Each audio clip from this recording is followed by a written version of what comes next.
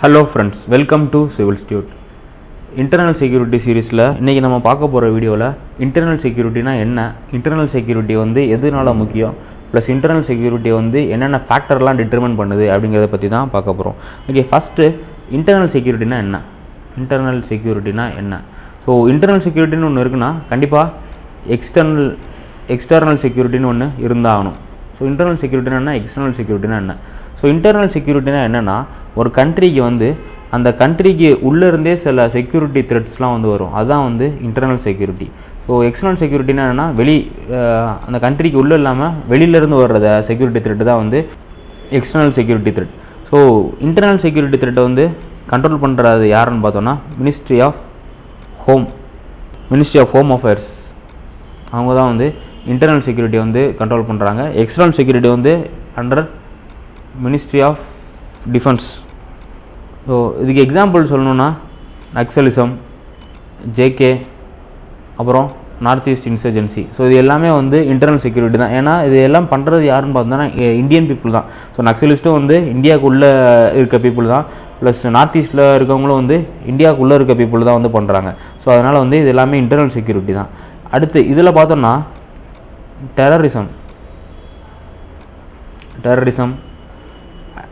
ISIS attack இந்த மாதிரிலாம் நடக்குது, அல்கொய்தோட அட்டாக்கு, ஃப்ளைட்டை வந்து ஹைஜாக் பண்ணுறது, இது எல்லாமே வந்து எக்ஸ்டர்னல் செக்யூரிட்டிலேருந்து வருது. ஏன்னா அது செய்கிறதெல்லாம் யாருன்னு பார்த்தோன்னா various terror organisation. So லஷ்கர்-ஏ Taiba, al Qaeda இந்த மாதிரி ஆர்கனைசேஷன் தான் வந்து இந்த டெரர் ரிலேட்டட் ஆக்டிவிட்டீஸ்லாம் செய்வாங்க. ஸோ இது வந்து எக்ஸ்டர்னல் செக்யூரிட்டி த்ரெட். இதுதான் வந்து இன்டர்னல் செக்யூரிட்டி ப்ளஸ் எக்ஸ்டர்னல் செக்யூரிட்டிக்குள்ள பேசிக் டிஃப்ரென்ஸு. ஸோ ஒரு கண்ட்ரி வந்து எந்தெந்த வகையான செக்யூரிட்டி சேலஞ்சஸ்லாம் வந்து ஃபேஸ் பண்ணும் அப்படின்னு சொல்லிட்டு கௌட்டில்யா அவரோட அர்த்த சாஸ்திரத்தில் வந்து மென்ஷன் பண்ணியிருக்காரு. ஒரு கண்ட்ரி வந்து என்னென்ன மாதிரியான இதெல்லாம் வந்து செக்யூரிட்டி த்ரெட்லாம் ஃபேஸ் பண்ணணும் அப்படின்னு இது பண்ணியிருக்காரு. அதில் ஃபஸ்ட்டு அவர் சொல்கிறது வந்து இன்டர்னல் செக்யூரிட்டி த்ரெட், செகண்ட் வந்து எக்ஸ்டர்னல், தேர்டு வந்து எக்ஸ்டர்னலி எய்டட் இன்டர்னல், ஃபோர்த் வந்து இன்டர்னலி எய்டட் எக்ஸ்டர்னல். ஸோ இதுக்கு எக்ஸாம்பிள் பார்த்தோன்னா நக்சல், முன்னாடியே பார்த்த மாதிரி தான், நக்சல், ஜேகே இது எல்லாமே வந்து இன்டர்னல் செக்யூரிட்டி த்ரெட்டுக்கு வந்து எக்ஸாம்பிள். எக்ஸ்டர்னலுக்கு வந்து terrorism, ISIS attack, bomb blast இது எல்லாமே வந்து எக்ஸ்டர்னலுக்கு வந்து இது. எக்ஸ்டர்னலி எய்டட் இன்டர்னல் இதுனா என்னென்னா வந்து பாகிஸ்தான், சைனா இந்த கண்ட்ரீஸில் என்ன பண்ணுவாங்கன்னா வந்து டெரரிஸ்ட்க்கு வந்து சப்போர்ட் பண்ணி இந்தியாவை போய் அட்டாக் பண்ணுங்க அப்படின்னு சொல்லிட்டு சொல்லுவாங்க. இதுதான் வந்து எக்ஸ்டர்னலி எய்டட் இன்டர்னல். அப்புறம் இன்டர்னலி எய்டட் எக்ஸ்டர்னல்னால் என்னென்னா சில பீப்புள் வந்து இந்தியாவுக்குள்ளே இருப்பாங்க, ஆனால் அவங்க என்ன பண்ணுவாங்கன்னா பாகிஸ்தான் இல்லை அல்கொய்தா இந்த மாதிரியான டெரர் ஆர்கனைசேஷன்ஸ்க்கு வந்து அவங்க சப்போர்ட் பண்ணுவாங்க. ஃபார் எக்ஸாம்பிள் ஜேகேயில் இருக்க மிலிட்டன்ஸ்லாம் இருக்காங்கல்ல, அவங்க எல்லாமே வந்து இந்த மாதிரியான ஆர்கனைசேஷன்ஸ்லாம் வந்து சப்போர்ட் பண்ணுவாங்க. ஆனால் அவங்க இந்தியாவுக்குள்ளே இருப்பாங்க, இந்தியாவுக்குள்ளே இருந்துட்டு இந்த மாதிரியான ஆர்கனைசேஷனுக்கு வந்து சப்போர்ட் பண்ணுறது, அவங்க மேலே ரொம்ப சிம்பத்தைஸ் ஆகிறது. ஸோ இது எல்லாமே வந்து internally aided extended. So Kautilya பார்த்தீங்கன்னா ஒரு 3000 BC என்ன பண்ணுறாருன்னா இந்த மாதிரியான செக்யூரிட்டி த்ரெட்லாம் வந்து கண்ட்ரி ஃபேஸ் பண்ணும் அப்படின்னு சொல்லிட்டு அப்போவே சொல்லி வச்சிட்டாரு. அவர் சொன்னது வந்து இன்னமும் இப்போ வர இப்போ இந்தியாவுக்கும் வந்து அப்ளிகேபிள் ஆகிற மாதிரி தான் வந்து இருக்குது. இப்போது 21st centuryலேயே வந்து கௌட்டில்யா சொன்னது வந்து ஒரு ரிலேபிளாக தான் வந்து இருக்குது. ஸோ ஒரு கண்ட்ரிக்கு இன்டர்னல் செக்யூரிட்டி எதுக்கு முக்கியம், எதனால் வந்து நம்ம இன்டர்னல் செக்யூரிட்டிக்கு வந்து இவ்வளோ இம்பார்ட்டன்ஸ் கொடுக்குறோம்? ஃபஸ்ட்டு ரீசன் வந்து நம்மளோட டெரிட்டோரியல் இன்டெகிரிட்டியை வந்து ப்ரொடெக்ட் பண்ணணும். ஓகேவா? டெரிட்டோரியல் இன்டெகிரிட்டி அண்டு சாவரனிட்டி இது ரெண்டே வந்து ப்ரொடெக்ட் பண்ணணும். இப்போ நம்ம வந்து அந்த இன்டர்னல் செக்யூரிட்டி திட்டெல்லாம் வந்து கண்ட்ரோல் பண்ணாமல் விட்டுட்டோம்னா என்ன ஆகுனா வந்து இப்போது நார்த் ஈஸ்ட்டில் என்ன பண்ணுறாங்க பீப்புள் வந்து அவங்க வந்து எங்களுக்கு வந்து தனி நாடு வேணும்னு கேட்குறாங்க.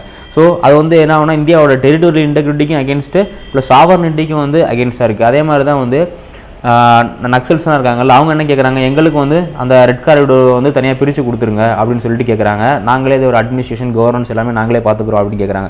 ஸோ அதுவும் வந்து இந்தியாவோட சாவரனிட்டிக்கு வந்து அகேன்ஸ்டாக இருக்குது. ஸோ ஜேகேல பார்த்தோம்னா நாங்கள் வந்து பாகிஸ்தானுக்கு போகிறோம்னு சில பேர் கேட்குறாங்க, சில பேர் வந்து எங்களுக்கு அட்டானமி கொடுத்துருங்க, நாங்கள் வந்து நாங்களே பார்த்துக்குறோன்னு கேட்குறாங்க. ஸோ இது எல்லாமே வந்து இந்தியாவோட டெரிட்டோரியல் இன்டெகிரிட்டிக்கும் வந்து அகேன்ஸ்டாக இருக்குது, ப்ளஸ் சாவரனிட்டிக்கும் வந்து அகேன்ஸ்டாக இருக்குது. ரெண்டாவது எதுக்கு ரொம்ப முக்கியம்னா வந்து ஸோ எங்கெங்கெல்லாம் வந்து இந்த மாதிரியான டெரர் ஆக்டிவிட்டியோ இல்லை இன்சர்ஜென்சியோ நக்சலிசமோ நடக்குதோ அந்த ஏரியாலலாம் வந்து பீஸ் ஒழுங்காக இருக்காது. ஸோ பீஸ் ஒழுங்காக இல்லைன்னா லா அண்ட் ஆர்டர் ப்ராப்ளம். நீங்கள் பார்த்தீங்கன்னா தெரியும், இப்போ இந்த நான் சொன்னால இந்த 3 இந்தியாவில் இருக்க மேஜரான 3 இன்டர்னல் செக்யூரிட்டி இஷ்யூ. ஸோ அதெல்லாம் எந்தெந்த ஸ்டேட்லலாம் இருக்கோ அந்த ஸ்டேட்டில் வந்து பீஸும் இருக்காது, ப்ளஸ் லா அண்ட் ஆர்டர் ப்ராப்ளமும் இருக்கும், டெவலப்மெண்ட்டும் வந்து இருக்காது. ஸோ அதனால தான் வந்து இன்டர்னல் செக்யூரிட்டி வந்து ரொம்ப முக்கியம். அப்புறம் வந்து rule of law. Rule of லாங்கிறது வந்து சட்டத்தின் அடிப்படையில் தான் வந்து ஆட்சி செய்யணும். இப்போ இந்த நக்சல் என்ன சொல்கிறாங்கன்னா வந்து நாங்கள் வந்து சட்டத்தின் அடிப்படையில் பார்த்தீங்கன்னா தனியாக கோர்ட் வச்சுருக்காங்க. ஸோ அவங்களுக்குன்னு தனியாக எக்ஸிக்யூட்டிவ் பாடி இருக்குது, அவங்களுக்கு தனியாக ஆர்மி இருக்குது. ஸோ இந்த மாதிரி என்ன பண்ணுறாங்கன்னா வந்து நாங்களே வந்து இது பண்ணிக்கிறோம், நாங்கள் வந்து ரூல் ஆஃப் லா படியே தான் வந்து ரூல் ஆஃப் லாக்கு வந்து கட்டுப்பட மாட்டோம், நாங்களே வந்து எல்லாத்தையும் பார்த்துக்குறோன்றாங்க. ஸோ ரூல் ஆஃப் லாக்கும் வந்து அகெயின்ஸ்டாக இருக்குது. டெமோக்ரஸிக்கு வந்து முக்கியமான விஷயம் வந்து ரூல் ஆஃப் லா.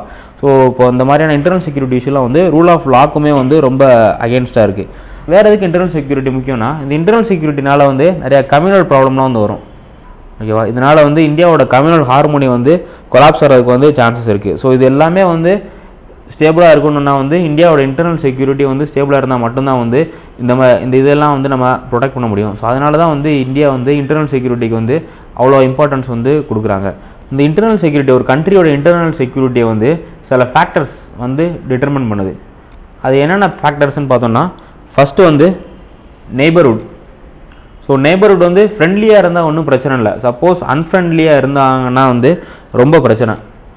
நம்ம இந்தியாவோட எக்ஸாம்பிள் பார்த்தோம்னா பாகிஸ்தானும் நமக்கு அன்ஃப்ரெண்ட்லியாக தான் இருக்காங்க, சைனா வந்து அன்ஃப்ரெண்ட்லி இல்லை, பட் ஆனால் சைனா வந்து இந்தியாவுக்கு ஒரு அகேன்ஸ்ட் மாதிரி தான் இருக்காங்க. இதனால் என்ன ஆகுதுன்னா வந்து இந்தியாவோட இன்டர்னல் செக்யூரிட்டி த்ரெட் வந்து அதிகமாகவே இருக்குது இந்தியாவுக்கு.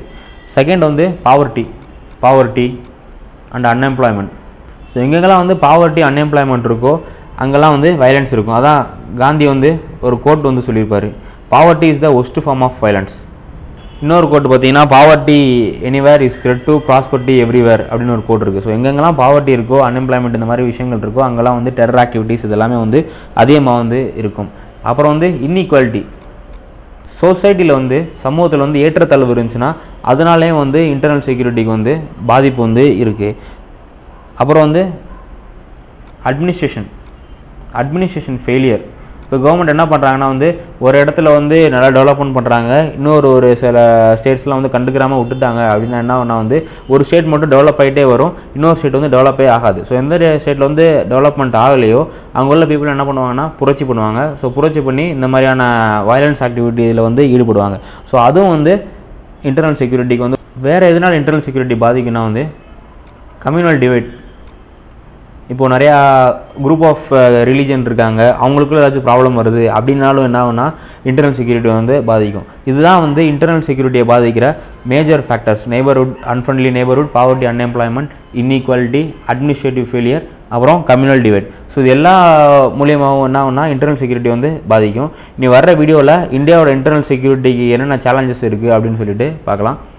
ஸோ நம்ம சேனல் நீங்கள் சப்ஸ்கிரைப் பண்ணலைன்னா சப்ஸ்கிரைப் பண்ணிக்கோங்க. இந்த வீடியோ உங்களுக்கு பிடிச்சிருந்துச்சுன்னா உங்கள் ஃப்ரெண்ட்ஸுக்கு ஷேர் பண்ணுங்கள். ப்ளஸ் நீங்களும் கீழே உள்ள பெல் நோட்டிஃபிகேஷன் வந்து கிளிக் பண்ணிக்கோங்க. உங்களுக்கு வேறு ஏதாச்சும் சஜஷன் இருந்துச்சுன்னா கீழே கமெண்ட் பண்ணுங்கள், அதுக்கு தகுந்த மாதிரி நெக்ஸ்ட் வீடியோ வந்து அல்டர் பண்ணி போடுறோம். வேறு ஏதாச்சும் டவுட் இருந்தாலும் கீழே கமெண்ட் பண்ணுங்கள். தேங்க்ஸ் ஃபார் வாட்சிங் சிவில் ஸ்டூட்.